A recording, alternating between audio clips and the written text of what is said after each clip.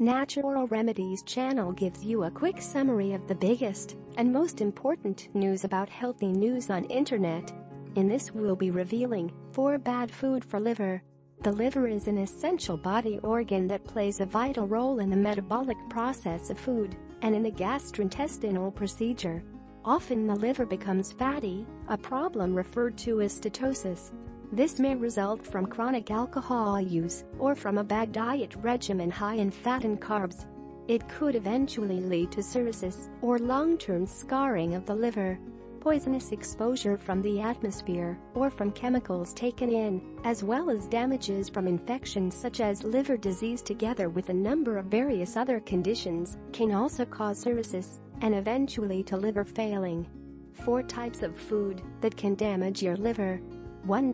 Alcohol. Alcohol is a toxin in the body, and the liver is the primary organ responsible for filtering toxins out of the blood.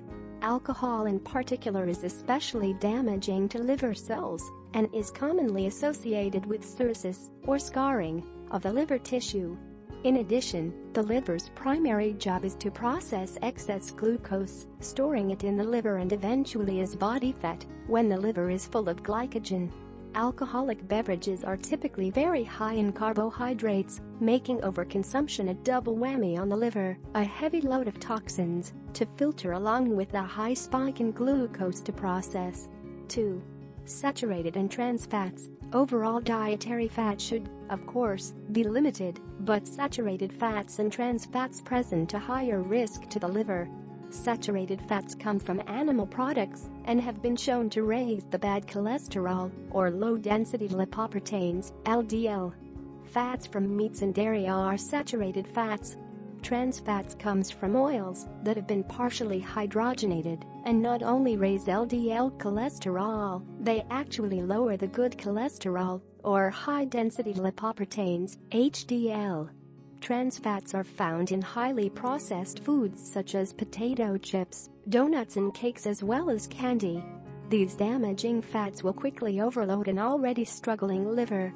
3.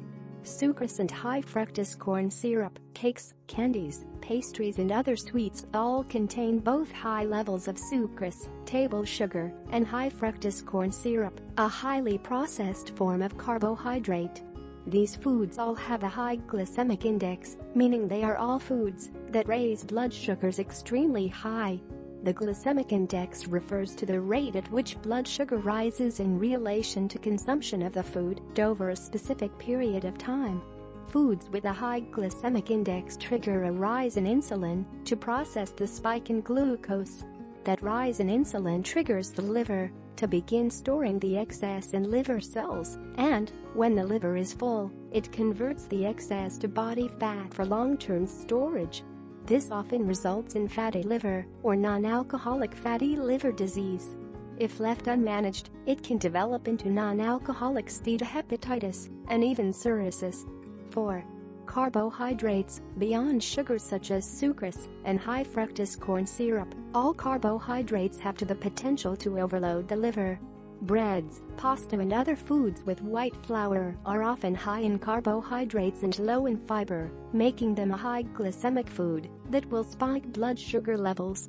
Without the natural fiber found in whole grains, the carbohydrate is processed all at once, where in whole grain foods, the fiber slows down the digestive process by binding with fats and other foods in the digestive tract.